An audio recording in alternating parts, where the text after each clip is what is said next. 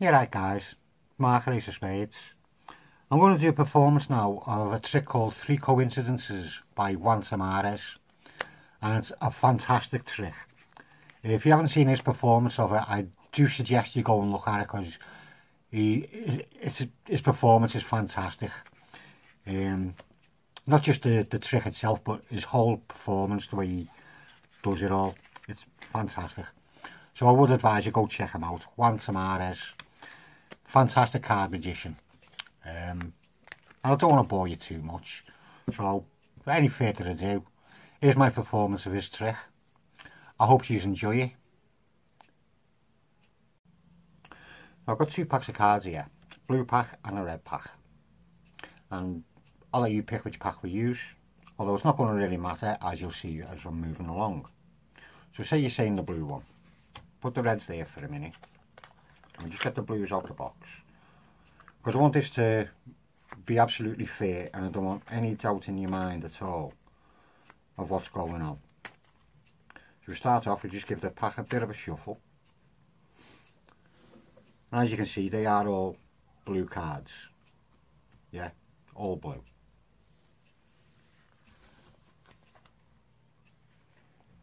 And what I'll do is I'll give them a cutting.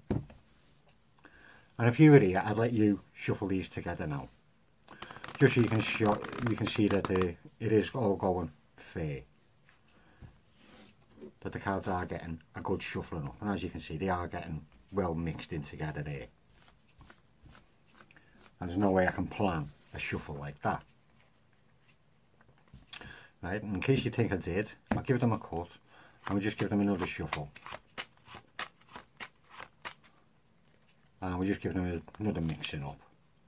As I say, I want this to be absolutely fair, and there's to be no doubt in your mind that the cards are well and truly shuffled up.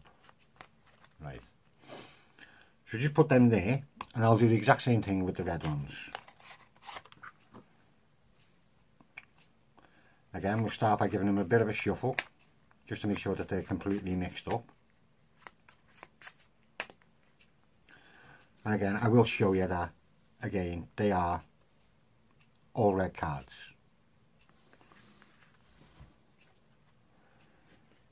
And again, I'll give them a cutting. And again, if you were here, I'd let you riffle them together.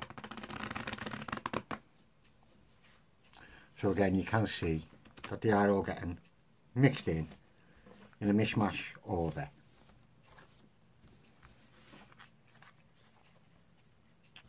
And again, I'll give them a cutting, and I'll give them a little shuffle, and I'll give them another mixing up. Now you see why I said it didn't really matter which pack you picked, but they're all getting mixed up anyway. Right, now what I'd like you to do is pick a colour, either the red cards or the black cards. And you want the red cards, okay? So what I'll do is I'll go through the blue pack first, and I'll take out all the red cards.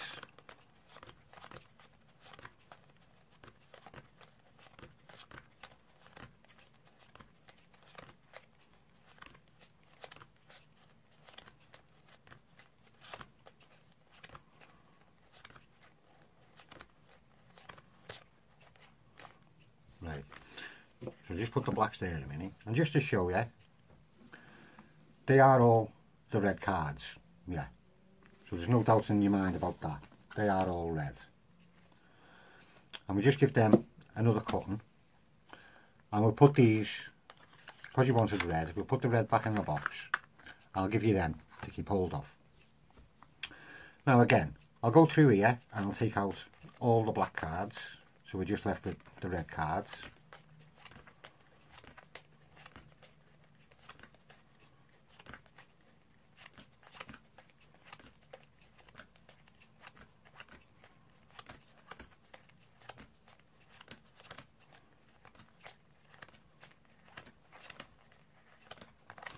Right, so there's all the black ones. Just put them there, and again you can see that they are all the red ones. There's no black ones in there at all. And again, we'll just give them a cutting, and again we'll put these back into their box, and we'll give you them to hold on to. Right. From here, just to make sure that these are still mixed up, the black ones, I'll give them a cutting.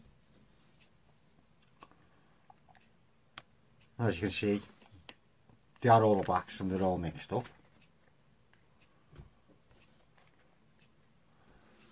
And they are all blacks and they're all mixed up. We just give them a cut. Right, now for the first part of what is basically an experiment. You've just seen them all getting well mixed up. You've seen me taking the black cards out, so we've only got black cards in both piles. I'd like you to pick a pile, the red pile or the blue pile. Say in the red pile, okay? But what I'd like you to do is just cut so many off the top. Any amount you want. Say you want there. So what we'll do is we'll take this as being your selection and we'll put that there as a marker in that packet, right? Because what I'm going to do now is go through both packs until we get down to your marker.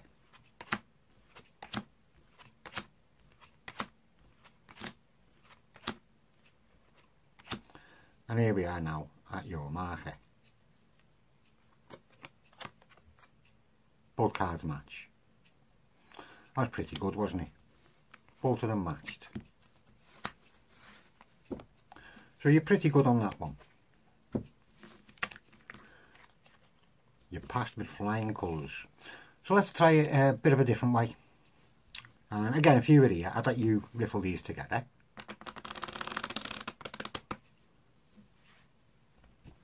So again, you can see that they're all getting mixed in, reds to the blues. Yeah?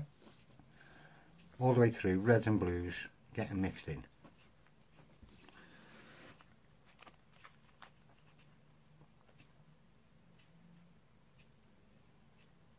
Right, now what I'd like you to do is think of a number between 1 and 10.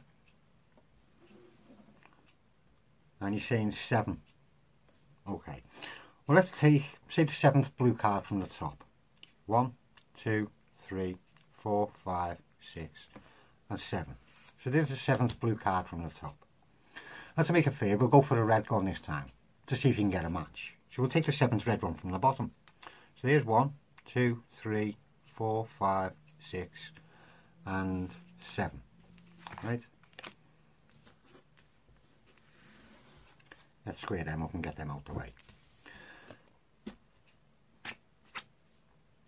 You've done it again. That's 2 out of 2. Your 2 matches. I'll tell you what. Let's try taking all the red cards out the pack now. Get it back into 2 packs of blue and red cards.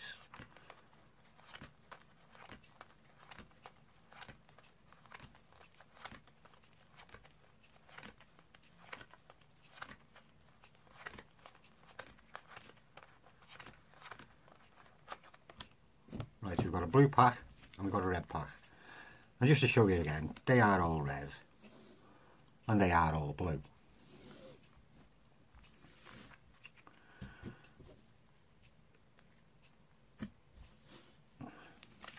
Now if we take the 2 queens and put them onto the top, because we know they're a pair and that they matched, and we just give them a second, they should pass their influence on to the rest of the pack. Sounds strange, doesn't it? But as we know, we had a pair there. If we carry on going through the pack, we should find that every card now is a pair, is a match with the card right opposite, all the way through. 2 kings, 2 10s, 2 8s, 2 8s, 2 9s. Every last one of the cards have sorted themselves out to the twin. Every one, all the way down. And that was impressive, wasn't it? And what about the red cards you've been holding? And you've been holding them all along, and you did see them getting shuffled before they went in the boxes. Again, if you were here, I'd let you take the blue cards out of their box and put them face down, and take the red cards out of their box and again put them face down.